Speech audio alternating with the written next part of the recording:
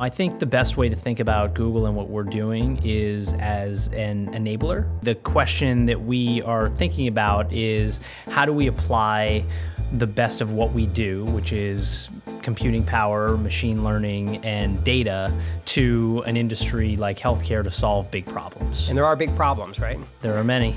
Google isn't shy about its mission. The company seeks to organize the world's information and make it universally accessible and useful. There are over 165,000 health and fitness apps in the various app stores, and so 165,000 apps. How many of those get used? 36 of them make up 50% of all downloads. So it's really hard to stand out.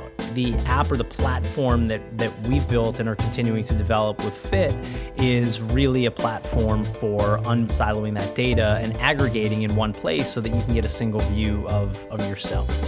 Tune in at agencypja.com/theunconventionals or find us on iTunes.